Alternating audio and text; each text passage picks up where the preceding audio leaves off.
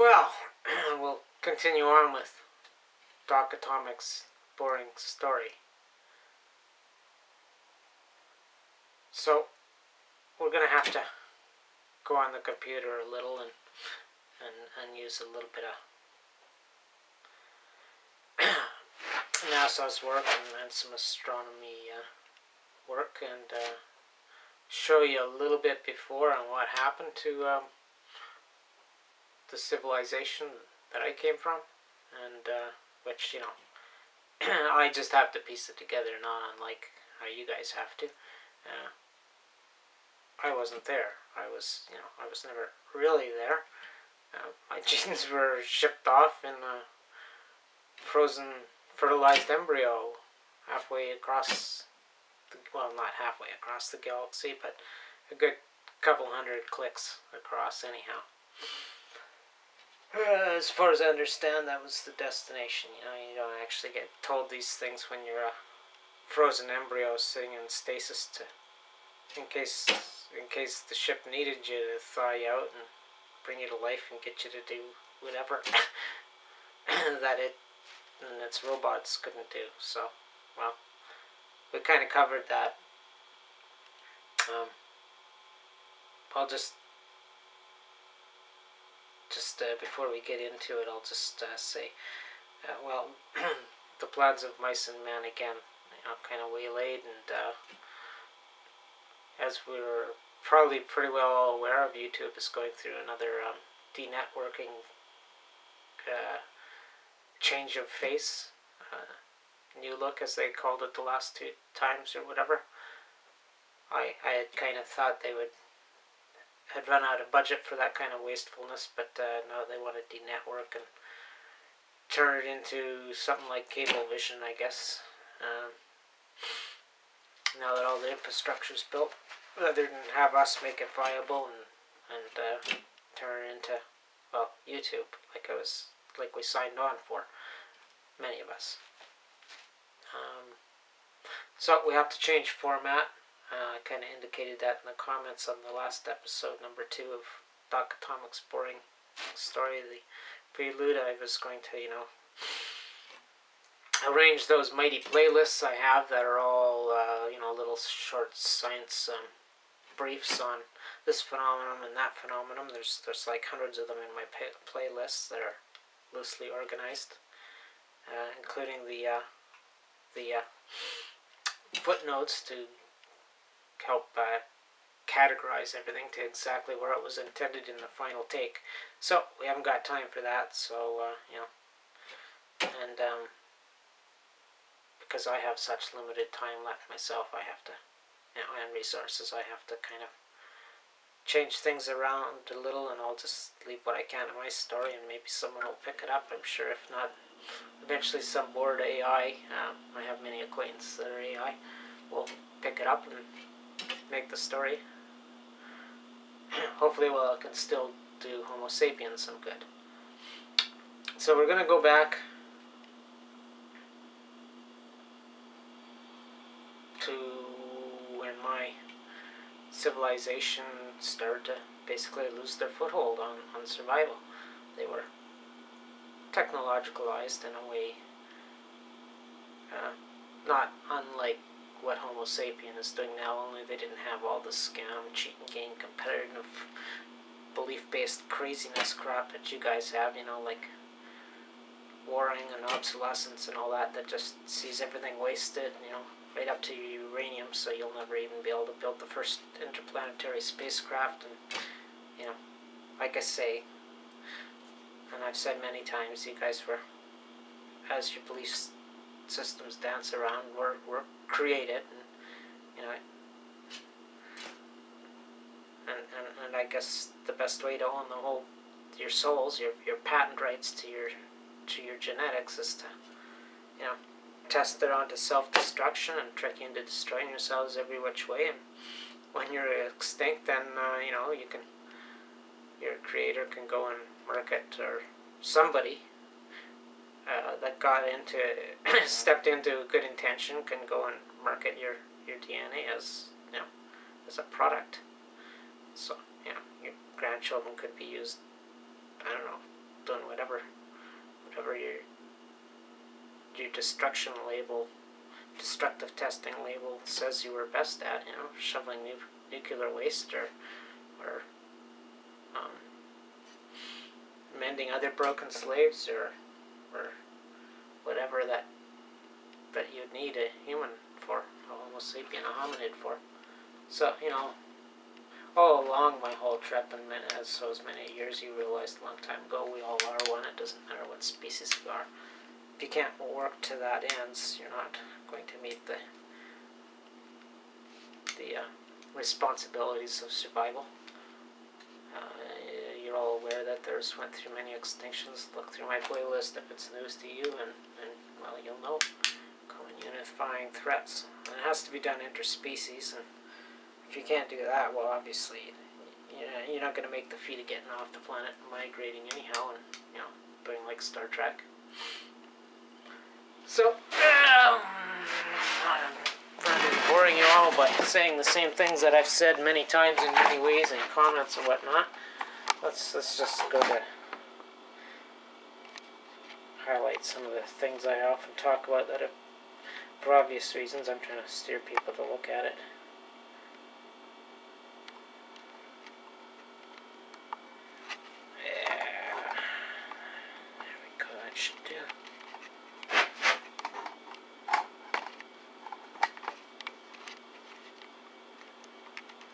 Bear with me.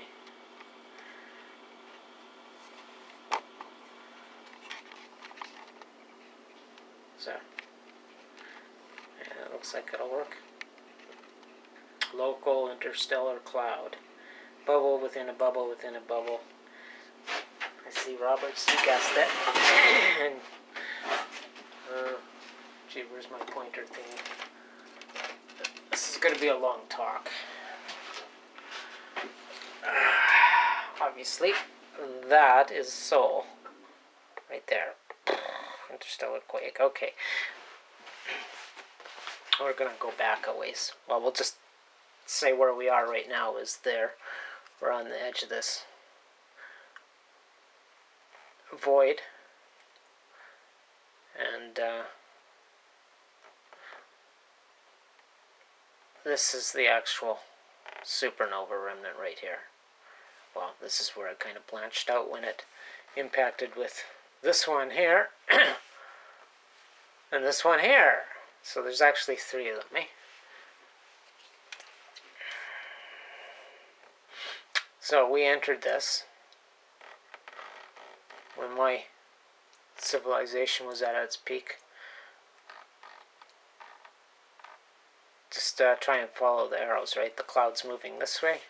The sun's moving that way. So we'll go back a little bit. These are our nearest neighbors, right? Alpha Centauri system, which is 2 stars. White, the Cirrus, which is 3 stars. There's actually, well, we won't get too far off track here. We'll try and keep it simple, because we're trying to understand this local interstellar cloud that will give us a RAGNARöK condition. And it came from this direction here, going off the page. And basically it was a supernova remnant. From the Scorpius Centaurus Association.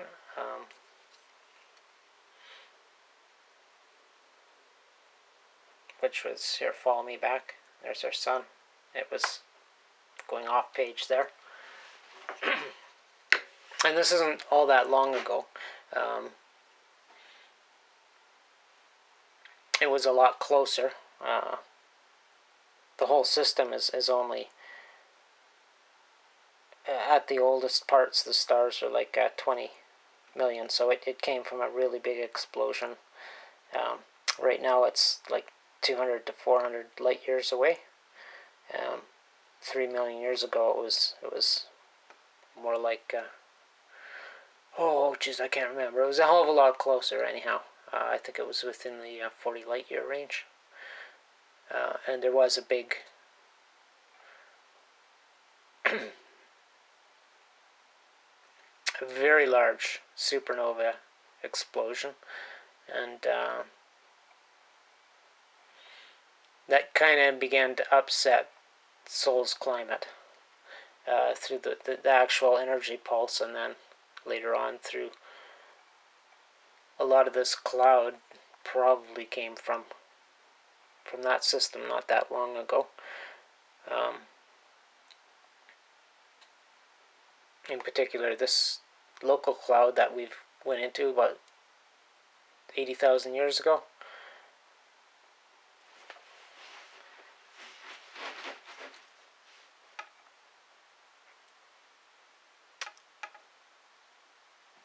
And now we're going to jump ahead a little bit. So 80,000 years ago, this is our astrosphere, Sol, the Earth, all the planets. And it's just starting to, the edge of any supernova remnant that's still quite energetic, quite young. It's actually a running synchrotron. Much like riding a wave, it actually accelerates the particles at the edge of it, where it's all bunching up.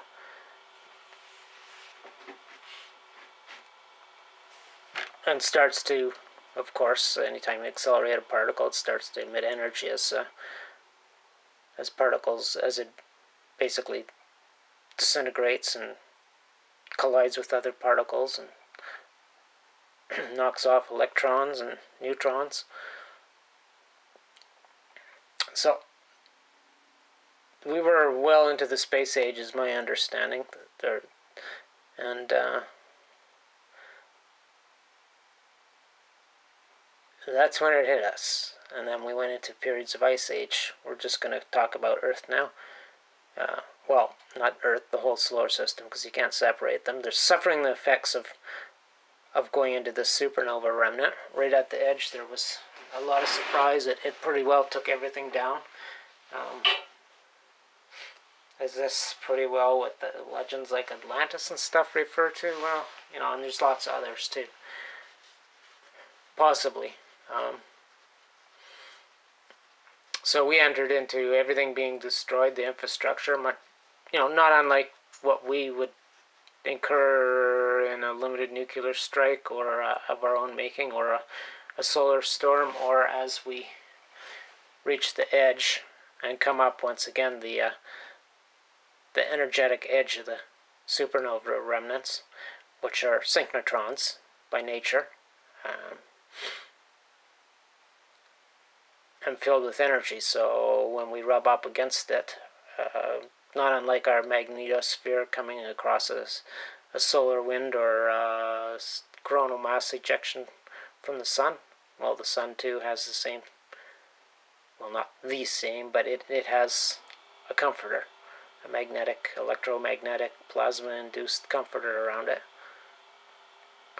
When they collide,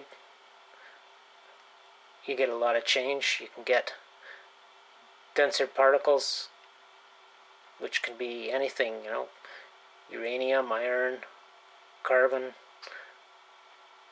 oxygen, you name it, all the star stuff.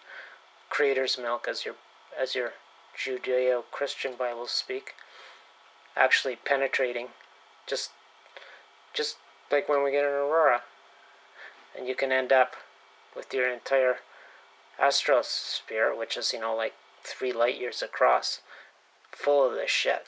Especially if when you're going through this transition, like breaking into a new cloud, if there is an event nearby, like a cosmic energy bombardment from a supernova or a galactic core burst, when the center of the galaxy black hole is gobbling up another star falls into it, or something smaller, or another supernova, you get huge energy discharges. And when that happens, when you're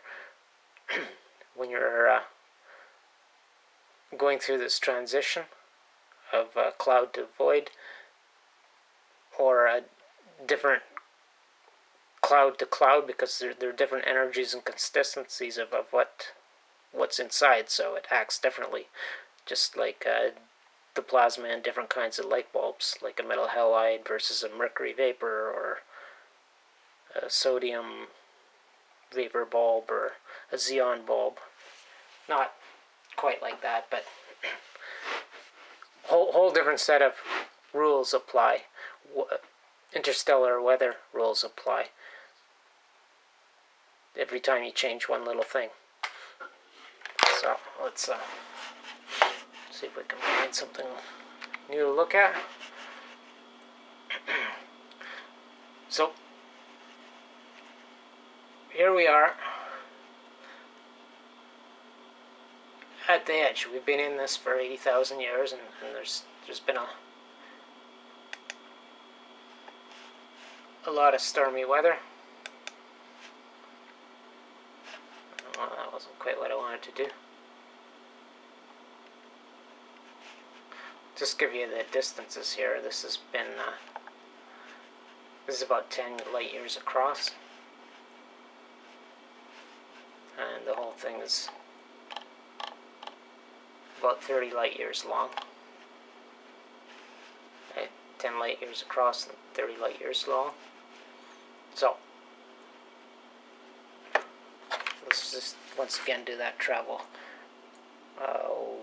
Probably entered over here. Obviously, Sirius Star would have been over here.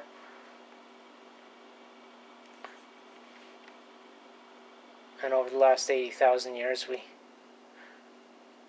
our actual place in the cloud, and the cloud's changed shape,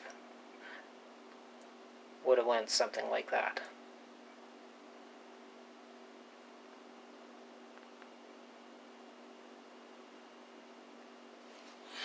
So there's been a lot of upheaval here on Earth, and a lot of these catastrophic interstellar storms, followed up by glacier advance, even when it shouldn't have, because we should have been in a Milankovitch summer as opposed to a winter. You know, when we get a lot closer to the sun.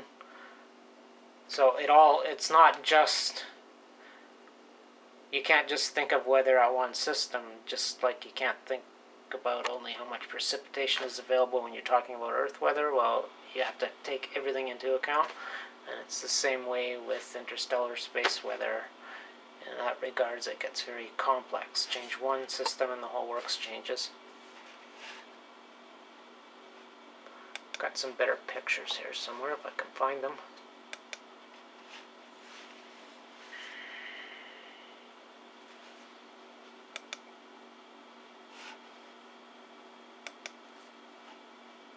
This will give you a better orientation to where the Scorpius-Centaurus association is.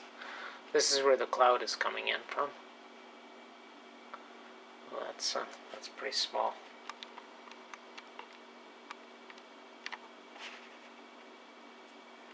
There we go.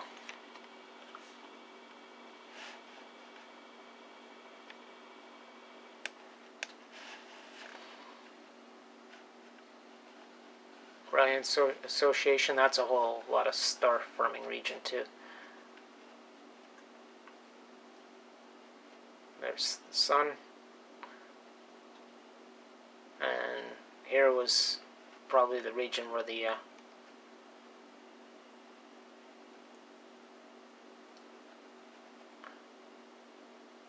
supernova went off about 3 million years ago.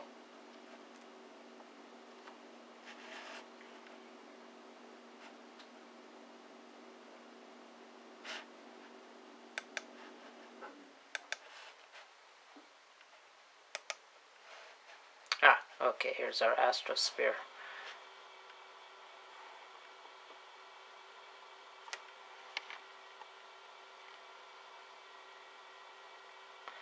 Now, I'm going to show you Nibiru, what I think you guys call Nibiru.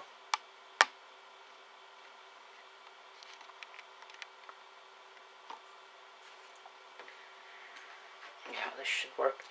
So, here's our sun. Here, let's reduce this down. The sun, I guess that's Jupiter and Saturn, the big planets. I guess that's supposed to be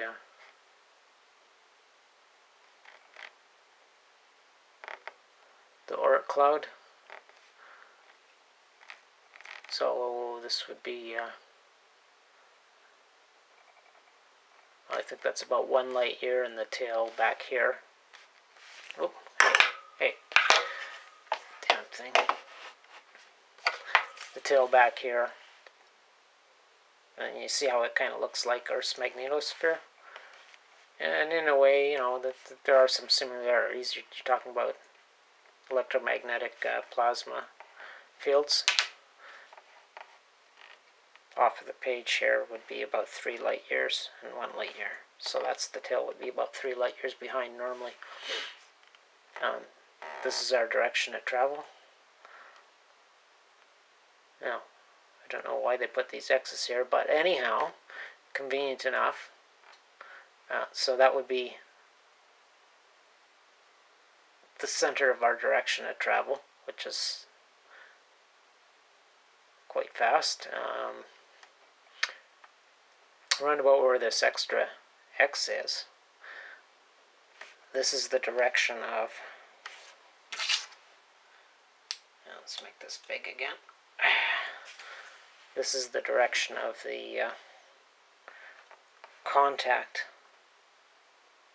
the point of collision, shall we say, because they're not moving head on with the local interstellar clouds, so which is actually would be encompassing the whole astrosphere, right?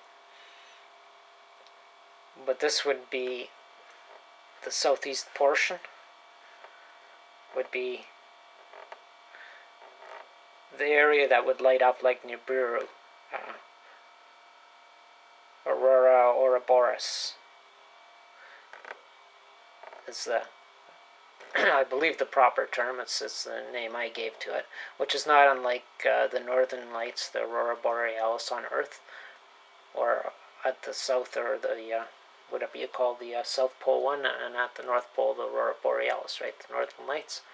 This effect of running into this supernova remnant of basically stardust, right, supernova remnant dust instead of stardust being from a coronal mass ejection or a solar wind. With supernova remnant dust, you can get a lot of everything in there that was inside the core of the star before it blew up into a supernova. So, now, just going through Earth's orbit here, we'll just improvise. The dime here is, this is Earth. Right now we're about there. In summer we'd be further out here, and of course we're not going to get into all the axis and the Earth axis that dictates the season. So fall and winter. So in winter we're closest to the sun, even though it's cold in the north because the North Pole is tilted away from the sun, right? You all understand that? And keep in mind that axis thing is part of the Milankovitch cycle that helps influence a glaciation period. If other things happen when you're far away from the sun, then you're more apt to end up with an ice age. And if your tilt is so you get the least amount of light on the poles, no long hot summer to melt the ice cap back, which is like 22.5 degree tilt on the axis as opposed to 24 degree tilt. So it all varies to help influence, but when all those conditions are right, and you get all this cloud material screwing with the sun and changing cycles, you know, it'll get a bunch of stardust, and then the sun will brighten up when it starts eating that stardust and fizzing and fusing it, depending on what it is. And you know, literally, it's creator's milk. The creator being a supernova, a bigger star that goes supernova, and it leaves the material to create everything else, whatever size star and whatever asteroids and planets can form out of it. So keep in mind, now, I had mentioned in that recent video about the rainbow cloud allowing right reflection, and well, was that Nibiru? And keep in mind, when I speak of Nibiru, it's this aurora event at the astrosphere, and it's not a planet or a black star or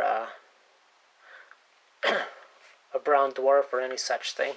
It's this aurora event that happens here, which can induce a lot of craters milk, stardust, supernova remnant dust into our realm of things, and it can do all kinds of things. First, it'll, depending where it's coming from, if it gets between you and the sun, well, it blots out the sun and blots out the starlights, depending on where it's all leaking in through the shield. And as I said, if it gets a kick in the ass, an energy kick in the ass from a local supernova going off, or a galactic core breach, well, that helps accelerate all this in through the electromagnetic barrier. What we've got marked as a heliopause here. So really, just think of it in terms of the little you know about the Aurora Borealis, the Northern and Southern Lights, and the CMEs. You've all got a basic understanding of that now. And it's the same kind of idea, even though it's a lot more shit at play and a lot more variables. So let's So basically, we're a bubble is our atmosphere, our astrosphere. Earth is in a bubble. Our star is in a bubble. And we're in a bubble in space, a bubble of gas, right? Now let's, you can't even see that. Now let's go through, this is just off Google, local interstellar cloud.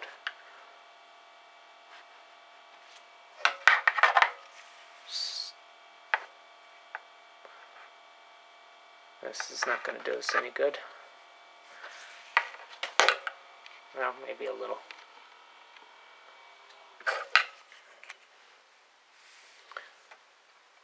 Let's point them out. If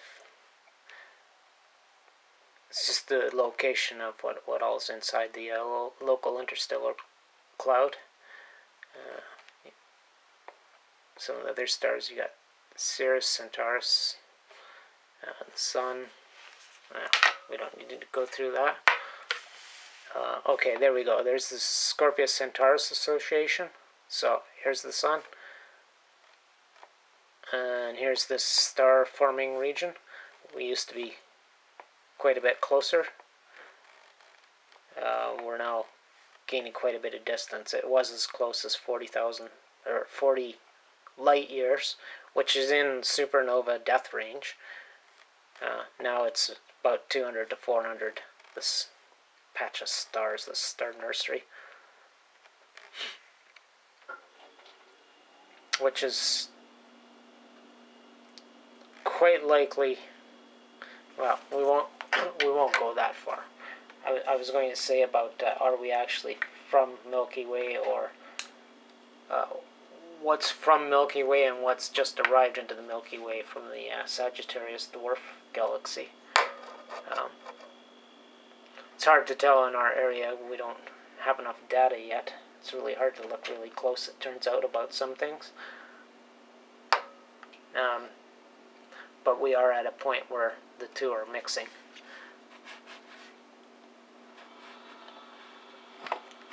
Technically, we've just really joined the Milky Way, but we won't go there, because this is already going to be like an hour long, probably.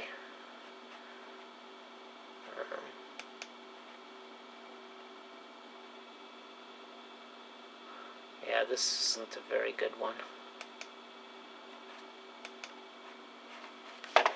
Well, let's see what else I put up here to try and give you guys enough that you'll want to go and look at this. You know, and we're having to deal with this again. And, you know, even if you fuckers don't blow yourselves up in this fake comparativeness, war nonsense, you know, you got this coming up your ass. Could be sooner than later. We struggled for a long time. Gonna make this bigger. Oh yeah, that looks worth looking at.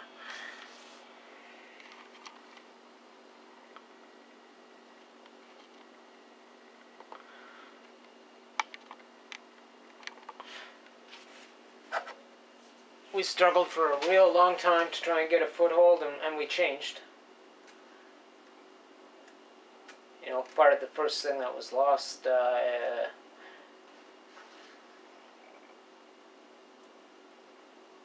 when the glaciers started to settle down again, you know, they made a resurgence 18,000 years ago, and then 13,000 years ago they started to melt back, and it was still, you know, a little bit of the knowledge wasn't lost, and there were some attempts to reestablish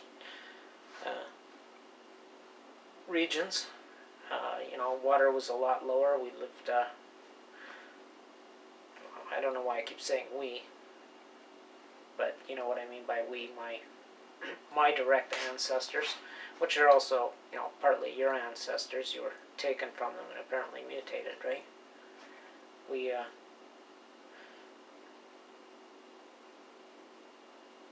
almost made a comeback, and then there's another massive RAGNARöK storm, and I'm sure most of you are acquainted with that story. Go to the playlist, look it up. They were definitely back at the nuclear age.